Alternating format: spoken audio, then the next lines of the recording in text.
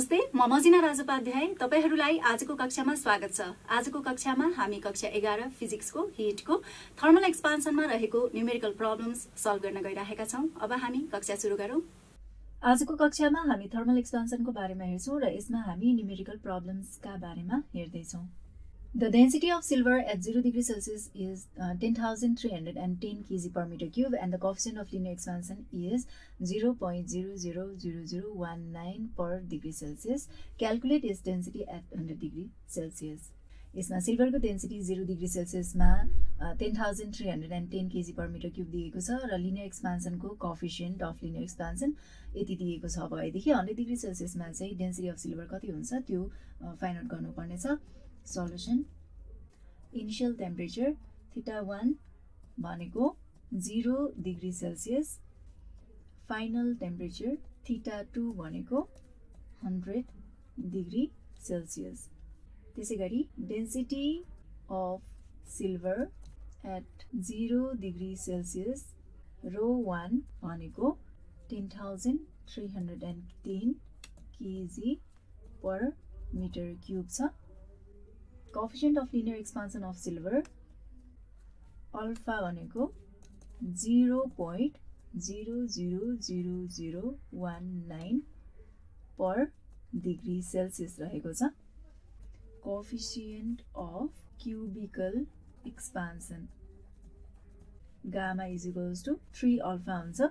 So हामीले 3 times 0.000019 यो भनेको 0.000057 per degree Celsius हुन्छ।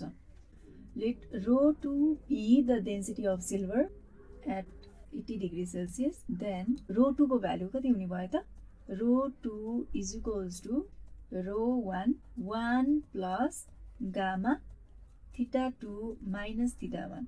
ρ1 भनेको 10,310 छ, 1 plus gamma भनेको यो 0.00057 per degree Celsius छ र θ2 minus θ1 80 डिग्री भनेको θ2 भयो, θ1 भनेको 0 डिग्री सेल्सियस भयो। सो ρ2 भनेको कति हुने भयो त? 10,251.566 kg per meter cube हुन्छ। यो आन्सर रहेको छ। Determine the temperature at which wood will just sink in benzene. If the density of benzene at 0 degree Celsius and cubical expansivity of benzene are 9 times 10 to the power 2 kg per meter cube and 1.2 times 10 to the power minus 3 per Kelvin respectively. The density of wood at 0 degree Celsius and cubical expansivity of wood at are 8.8 times 10 to the power 2 kg per meter cube and 1.5 times 10 to the power minus 4 per Kelvin respectively. अब यसमा हामीलाई बेन्जिनको density दिएको छ 0 degree सेल्सियसमा 9.0 times 10 to the power 2 kg per meter cube र cubical expansivity of benzene दिएको छ 1.2 times 10 to the power minus 3 per Kelvin र density of would पनि 0 डिग्री सेल्सियसमा दिएको छ यति र क्युबिकल एक्सपान्सिभिटी अफ वुड पनि दिएको छ यति। अब हामीलाई टेम्परेचर निकाल्नु पर्यो। टेम्परेचर इन विच वुड चाहिँ बेन्जिनमा जस्ट सिङ्क हुने टेम्परेचर चाहिँ हामीलाई फाइन्ड आउट गर्नु पर्यो। सल्युसनमा density of benzene at 0 degree Celsius रो यो भनेको बेन्जिन यो भनेको टेम्परेचर 0 डिग्री सेल्सियस दिएको छ कति 9.0 times 10 to the power 2 kg per meter cube। त्यसैगरी density of would at 0 degree Celsius 8.8 times 10 to the power 2 kg per meter cube। Cubical एक्सपान्सिभिटी of benzene दिएको छ गामा बी भनेको 1.2 times 10 to the power minus 3 per Kelvin दिएको छ। Cubical एक्सपान्सिभिटी of would भनेको gamma W 1.5 times 10 to the power minus 4 per Kelvin दिएको छ। अब यसमा हामीले कति टेम्परेचरमा चाहिँ वुड बेन्जिनमा जस्ट सिङ्क भयो त त्यो चाहिँ हामीलाई फाइन्ड आउट गर्नु छ।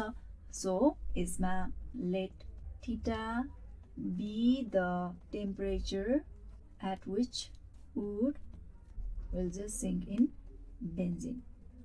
Then just wood चाहिँ बेन्जिनमा सिङ्क हुन्छ, जस्ट सिङ्क हुन्छ भएदेखि density of benzene at theta degree Celsius चाहिँ के हुनु पर्यो त, density of would at theta degree Celsius हुनुपर्छ। त्यो भनेको density of benzene at theta degree Celsius भनेको density of benzene at 0 degree Celsius divided by 1 plus cubical एक्सपान्सिभिटी of benzene theta 2 minus theta 1 हुन्छ is equals to density of wood at 0 degree Celsius divided by 1 plus cubical expansivity of wood theta 2 minus theta 1. अब यसमा density of benzene at 0 degree Celsius भनेको 900 रहेको छ divided by 1 plus cubical expansivity of benzene भनेको 1.2 times 10 to the power minus 3. Theta 2 भनेको theta degree सेल्सियसमा assume गरेको हामीले theta degree Celsius र थीटा 1 भनेको 0 भयो is equals to density of would at 0 degree Celsius भनेको 880 divided by 1 plus cubical एक्सपान्सिभिटी of would भनेको 1.5 times 10 to the power minus 4 र theta 2 भनेको थीटा माइनस थीटा 1 भनेको 0। अब यसमा थीटाको भ्यालु क्याल्कुलेट गर्दाखेरि 900 times 1 plus 1.5 times 10 to the power minus 4 theta is equals to 880 1 plus 1.2 times 10 to the power minus 3 theta हुन्छ।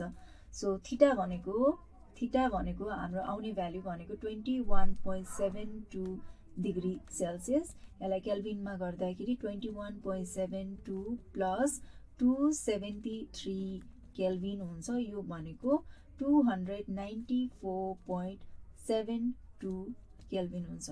So यो भनेको theta. A copper vessel with a volume of exactly 100 meter cube at a temperature of 15 degrees Celsius is filled with glycerine. If the temperature rises to 25 degrees Celsius, how much glycerine will spill out? अब यसमा copper vessel छ, त्यसको volume चाहिँ 100 metre cube छ र यसको temperature चाहिँ 15 degree Celsius छ भएदेखि त्यसमा ग्लिसरिनले एक्ज्याक्टली फिल गर्ने गरिकन चाहिँ ग्लिसरिन त्यसमा राखिएको छ भनेको चाहिँ ग्लिसरिनको भोल्युम र कपर भेसलको भोल्युम चाहिँ सेम नै हुने भयो र टेम्परेचर चाहिँ 25 डिग्री सेल्सियसमा राइज हुन्छ भएदेखि ग्लिसरिन पनि एक्सपान्ड नै हुने भयो, कपर भेसल पनि एक्सपान्ड नै हुने भयो हैन। र कति अमाउन्ट अफ ग्लिसरिन चाहिँ त्यो कपर भेसलबाट चाहिँ पोखिन्छ, स्पिल आउट हुन्छ त, त्यो चाहिँ हामीले क्याल्कुलेट गर्नुपर्ने छ। र यसमा अल्फा कपर भनेको लिनियर एक्सपान्सिभिटी अफ कपर भनेको 18 times 10 to the power minus 6 per kelvin छ। क्युबिकल एक्सपान्सिभिटी अफ ग्लिसरिन भनेको चाहिँ 5.3 times 10 to the power minus 4 per kelvin छ हैन। अब यसमा सल्युसनमा भोल्युम अफ कपर भेसल दिएको छ, कपरको 100 मिटर क्युब छ, त्यसैगरी भोल्युम अफ ग्लिसरिन दिएको छ 100 मिटर क्युब। यो भनेको volume of copper vessel at 15 degree Celsius, volume of glycerine at 15 degree Celsius. Initial temperature theta 1 भनेको 15 डिग्री सेल्सियस रहेको छ, फाइनल टेम्परेचर थीटा 2 भनेको 25 degree Celsius. Volume of glycerin that is spilled out कति हुन्छ त? We have volume of copper vessel at 25 degrees Celsius. Volume of copper vessel at 25 degrees Celsius भनेको volume of copper vessel at 15 degrees Celsius 1 plus gamma copper 25 minus 15. Volume of copper at 25 is equals to 100. 1 plus 3 alpha copper times 25 minus 15 भनेको 10। So यो calculate गर्दाखेरि copper at 25 degree Celsius भनेको 100.054 metre cube आउँछ। Volume of glycerine at 25 degree Celsius भनेको volume of glycerine at 0 degree Celsius 1 plus gamma glycerin 25 minus 15 र volume of the glycerine at 0 degree Celsius भनेको 100 1 plus cubical expansivity of glycerin भनेको 5.3 times 10 to the power minus 4 times 10 हुन्छ र यसलाई calculate गर्दाखेरि 100.53 metre cube हुन्छ अब यसलाई volume of the glycerine that spilled out हामीलाई क्याल्कुलेट गर्नुपर्ने छ so volume of the glycerine that spilled out therefore volume of glycerin that spilled out is equals to कति हुने भयो त volume of the glycerin at 25 degrees Celsius minus volume of copper at 25 degrees Celsius यो भनेको 100.53 minus 100.05 100.05 is equals to 0.48 meter cube हुन्छ so कति amount of glycerine चाहिँ spill out भयो त कपर भेसलमा जब टेम्परेचर चाहिँ राइज भयो 0 बाट 25 डिग्री सेल्सियस सम्म टेम्परेचर राइज हुँदाखेरि ग्लिसरिन पनि एक्सपान्ड भयो कपर भेसल पनि एक्सपान्ड भयो तर कपर भेसलको एक्सपान्सन चाहिँ ग्लिसरिनको भन्दा चाहिँ कम छ र त्यो कारणले गर्दाखेरि चाहिँ ग्लिसरिन चाहिँ स्पिल आउट भयो कति amount of glycerine spill out भयो त भन्दाखेरि 0.48 मिटर क्युब ग्लिसरिन चाहिँ स्पिल आउट भयो यसमा ग्लास फ्लास्कको भोल्युम 400 सेन्टिमिटर क्युब छ र यसलाई मर्करी फिलअप गरिएको छ 0 डिग्री सेल्सियसमा 80 डिग्री सेल्सियसमा टेम्परेचर राइज हुँदाखेरि कति अमाउन्ट अफ मर्करी चाहिँ यो ग्लास फ्लास्कबाट चाहिँ पोखिन्छ ओभरफ्लो हुन्छ त्यो हामीलाई क्याल्कुलेट गर्नुपर्ने छ यसमा क्युबिकल एक्सपान्सिभिटी अफ द ग्लास दिएको छ यति र क्युबिकल एक्सपान्सिभिटी अफ द मर्करी चाहिँ यति दिएको छ भए हामीलाई यो मर्करी कति अमाउन्ट अफ मर्करी चाहिँ ओभरफ्लो भयो त भन्ने फाइन्ड आउट गर्नुपर्ने छ र यसको लागि सल्युसनमा हामीलाई दिएको छ volume of the glass flask at 0 degree Celsius भनेको कति छ त 400 सेन्टिमिटर क्युब छ र त्यसै गरी इनिशियल टेम्परेचर दिएको छ 0 डिग्री सेल्सियस र फाइनल टेम्परेचर दिएको छ कति त 80 डिग्री सेल्सियस त्यसै गरी क्युबिकल एक्सपान्सिभिटी अफ द ग्लास दिएको छ 1.2 times 10 to the power minus 5 per degree Celsius र क्युबिकल एक्सपान्सिभिटी अफ द मर्करी दिएको छ 18 times 10 to the power minus 5 per degree Celsius अब let V2 and V2 dash be the volume of glass flask and mercury at 80 degrees Celsius respectively. So the volume of the glass flask at 80 degrees Celsius भनेको volume of the glass flask at 0 degrees Celsius 1 plus gamma g theta 2 minus theta 1 हुन्छ र यसमा value राख्दाखेरि or V2 is equals to V1 भनेको 400 1 plus 1.2 times 10 to the power minus 5 theta 2 minus theta 1 भनेको 80 minus 0 र यो भनेको V2 को भ्यालु कति आउने भयो त भन्दाखेरि 400.384 सेन्टिमिटर क्युब आउँछ त्यसै गरी V2 dash भनेको V2 dash is equals to V1 1 plus gamma mercury cubical expansivity of the mercury theta 2 minus theta 1 हुन्छ र V2 dash is equals to V1 भनेको 400 1 plus 18 times 10 to the power minus 5 80 minus 0 र यसबाट V2 dash is equals to 405.76 centimetre cube आउँछ therefore volume of mercury that is spilled out कति हुने भयो त भन्दाखेरि volume of mercury that spilled out is equals to कति हुन्छ त V2 dash minus V2 हुन्छ V2 dash minus V2 भनेको कति हुने भयो त 5.376 सेन्टिमिटर क्युब हुन्छ The pendulum clock is made of brass. Pendulum clock brass ले बनेको छ.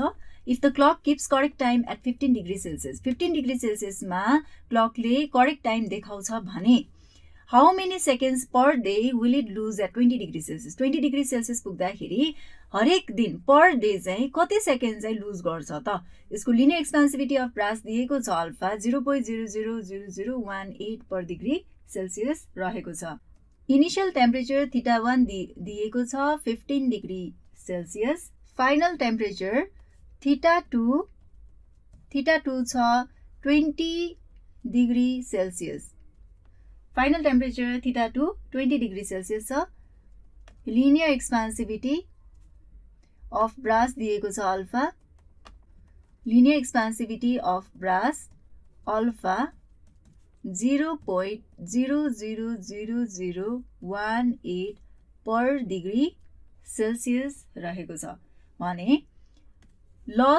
Loss in time per second भनेको per second loss in time per day हरेक दिन चाहिँ loss in time per day चाहिँ कति हुन्छ त त्यो क्याल्कुलेट गर्नुपर्ने छ अब यसमा late T15 time period at 15 degree Celsius and T20 time period at 20 degree Celsius यो चाहिँ टाइम पिरियड हो कति टेम्परेचरमा 15 डिग्री सेल्सियस र 20 डिग्री सेल्सियसमा T20 भनेको चाहिँ कति हुन्छ त T20 is equals to 2 pi under root of L20 divided by G हुन्छ यो भनेको इक्वेसन 1 त्यसै गरी T15 भनेको कति हुन्छ त 2 pi under root of L15 divided by G भनेको यो भनेको equation 2 dividing equation 1 by equation 2 we get T20 divided by T15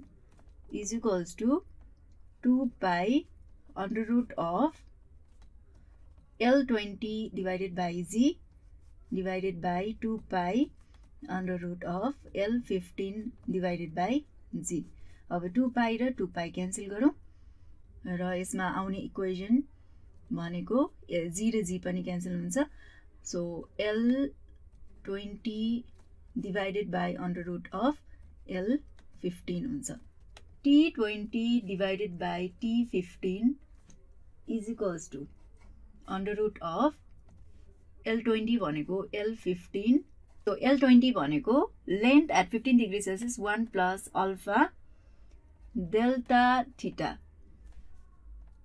1 plus alpha delta theta हुन्छ divided by L15 so L15 र length at 15 degree Celsius यो cancel भयो अब T20 divided by T15 is equals to under root of 1 plus alpha del theta हुन्छ alpha भनेको 0.00018 times del theta भनेको 15 degree र 20 degree छ हैन यसमा सो करेक्ट टाइम चाहिँ 15 डिग्री सेल्सियसमा देखाउँछ 20 डिग्री सेल्सियसमा चाहिँ हरेक दिनमा चाहिँ कति सेकेन्ड चाहिँ टाइम लस गर्छ भनेर देखाएको छ सोधेको छ त्यो कारणले हामीले डेल थीटा भनेको 20 - 15 भनेको 5 हुन्छ सो यसबाट T20 divided by T15 is equals to 1.00045 आउँछ therefore loss in time per second is equals to कति हुने भयो त time period at 20 degree Celsius minus time period at 15 degree Celsius divided by time period at 15 degree Celsius हैन यो भनेको 0.00045 हुन्छ loss in time 45 seconds अब loss in time per day भनेको कति हुन्छ त loss in time per day भनेको 0.00045 times हरेक दिनमा 24 hours हुन्छ 1 hour मा 60 minute हुन्छ 61 minute मा 60 second हुन्छ सो यो क्याल्कुलेट गर्दाखेरि आउने भनेको 3.89 seconds सो ब्रास पेन्डुलम 15 बाट 20 डिग्री सेल्सियसमा जाँदाखेरि यसले हरेक दिन चाहिँ कति सेकेन्ड चाहिँ लुज गर्छ त भन्दाखेरि 3.89 सेकेन्ड चाहिँ लुज गर्छ brass pendulum will lose 3.89 seconds per day at 20 degrees Celsius. The length of an iron rod is measured by a brass scale. Iron rod लाई चाहिँ brass scale ले measure गरेको छ. When both of them are at 10 degrees Celsius. दुवै 10 degrees Celsius मा छ. The measured length is 50 centimeter. दुवैलाई measure गर्दाखेरि दुवै चाहिँ कति भयो त 50 centimeter भयो. What is the length of the rod at 40 degrees Celsius when measured by the brass scale at 40 degrees Celsius? 40 degree Celsius मा brass scale ले रडलाई मेजर गर्दाखेरि रडको चाहिँ लेन्थ चाहिँ कति भयो त्यो चाहिँ क्याल्कुलेट गर्नुपर्ने छ. अल्फा फर ब्रास भनेको यति छ, अल्फा फर आइरन भनेको यति छ है. अब यसमा 10 degree सेल्सियसमा length of the brass at 10 degree Celsius भनेको 50 सेन्टिमिटर हो. सो 40 डिग्री सेल्सियसमा ब्रास स्केलको लेन्थ चाहिँ कति हुन्छ त्यो क्याल्कुलेट गर्नुपर्छ. त्यसै गरी यसमा थीटा 1 भनेको 10 डिग्री सेल्सियस छ.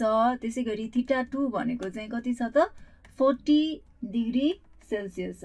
त्यसै गरी लिनियर एक्सपान्सिभिटी अफ ब्रास भनेको चाहिँ कति छ 24 times 10 to the power minus 6 per degree Celsius छ.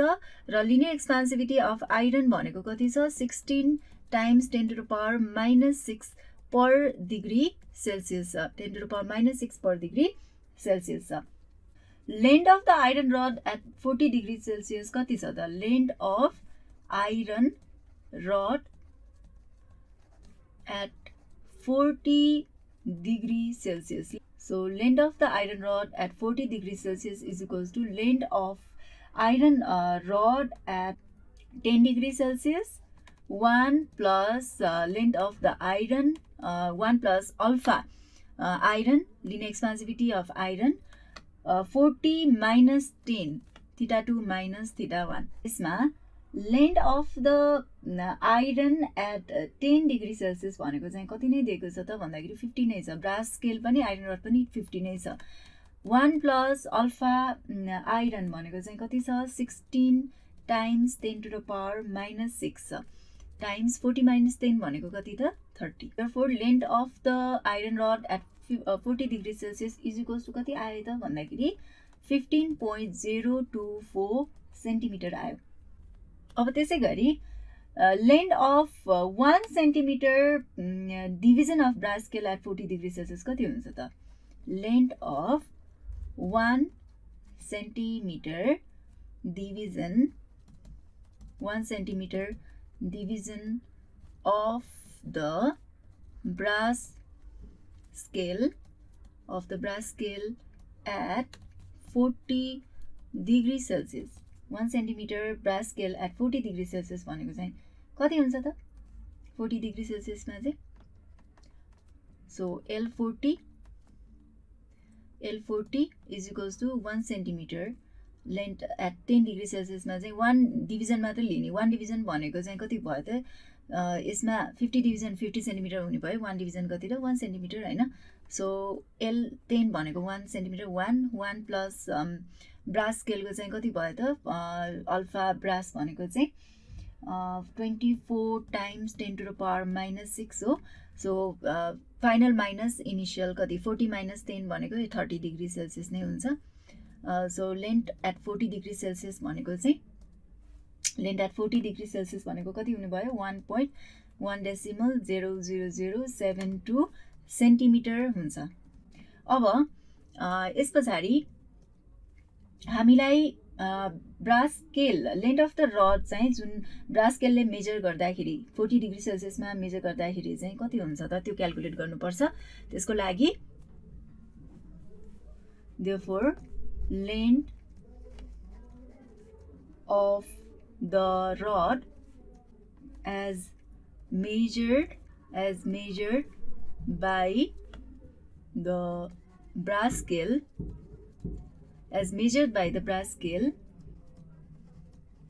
at 40 degree Celsius भनेको कति हुने भयो त 50.024 सेन्टिमिटर. यो भनेको 50.024 भनेको 50 डिग्री के रे 40 डिग्री सेल्सियसमा 50 सेन्टिमिटरको 10 डिग्री सेल्सियसमा यदि 50 सेन्टिमिटर छ भए 40 डिग्री सेल्सियसमा कति हुन्छ त ब्रास स्केलको लेन्थ चाहिँ 50.024. अब यसलाई हरेक 1 डिभिजन 40 डिग्री सेल्सियसमा चाहिँ कति जान्छ त 1 सेन्टिमिटर भन्दा बढी छ कतिले हुन्छ 1.0072 ले बढी हुन्छ सो यो डिवाइड गर्दाखेरि आउने भ्यालु भनेको 49.988 सेन्टिमिटर हो सो यो भनेको नै के हो त लेन्थ अफ द रड हो जुन चाहिँ ब्रास स्केलले मेजर गर्दाखेरि 40 डिग्री सेल्सियसमा मेजर गर्दाखेरि चाहिँ कति आउनु पर्यो लेन्थ अफ द रड चाहिँ 49.988 सेन्टिमिटर चाहिँ आउनु पर्यो हामी आजको कक्षाको अन्त्यतिर आइपुगेका छौं जाँदा जाँदै तपाईहरुलाई निम्न गृह कार्य दिदैछु आजको गृह कार्यको पहिलो क्वेशन रहेको छ a glass flask with volume 190 centimetre cube is filled to the brim with mercury at 20 degrees Celsius how much mercury overflows when the temperature of the system is raised to 80 degrees Celsius linear expansivity of glass दिएको छ 0.40 times 10 to the power minus 5 per Kelvin छ त्यसैगरी दोस्रो the pendulum of a clock is made of brass whose linear expansivity is 1.9 times 10 to the power minus 5 per Kelvin छ if the clock keeps correct time at 15 degrees Celsius how many seconds per day will it lose at 25 degrees Celsius त्यसैगरी तेस्रो question प्रश्न रहेको छ the cross section of a steel rod is 10 cm square at 10 degrees Celsius what is the final cross section of the rod when heated to 50 degrees Celsius इक्वेशन्सहरु गर्नु होला तपाईहरुलाई आजको कक्षा कस्तो लाग्यो त तपाईहरुको केही सुझाव छ या केही गुनासो छ भए हामीलाई सम्पर्क गर्न सक्नुहुनेछ हामीलाई सम्पर्क गर्ने ठेगाना हो learning@deerwalk.edu.np अर्को कक्षामा फेरि अर्को पाठ लिएर उपस्थित हुने नै छौं त्यतिन्जेलको लागि धन्यवाद